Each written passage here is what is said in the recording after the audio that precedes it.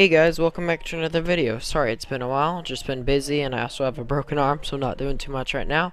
But I wanted to talk to you guys about some of the announcements they've made on Twitter recently. I've just been trying to inform you on these in case you don't have Twitter or you just want to be talked to the details of it a little bit more. So, starting off, there's actually a vest that they've shown. There's not much to it. They just basically released that they're working on maybe the same vest reworked a little bit, or it's just a picture of a vest. I can't tell if it's different.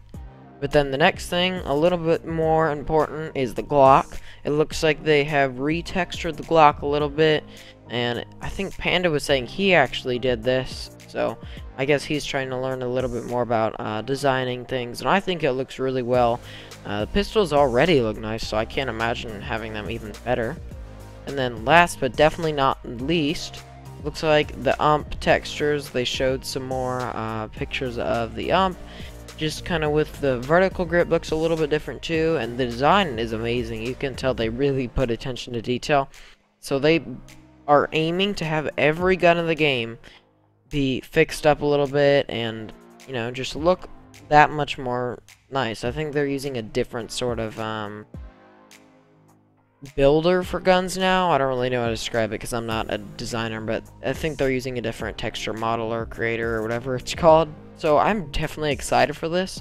I'm wondering what's going on with the flight update right now, because right now I'm hearing a lot about the gun revamp update, or gun overhaul, something like that.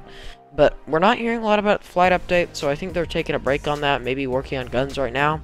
Honestly, guys, don't worry about it, because the more they work on this stuff before they release it, the bigger the update can be, and the nicer it'll be. So I know the A10 hasn't been here for a while, but you gotta learn to live without something in a game. You just take a step back, and if you can't deal with BRM5 without the A10, don't play it until it gets added back or something. But there's a lot more to the game. Try PvP, try ranks. All that stuff is good too. Even though the A10 isn't there right now, you can still do other things. And hey, they removed snow, so I really honestly didn't like that. So that's gone, so come on. It's not too bad.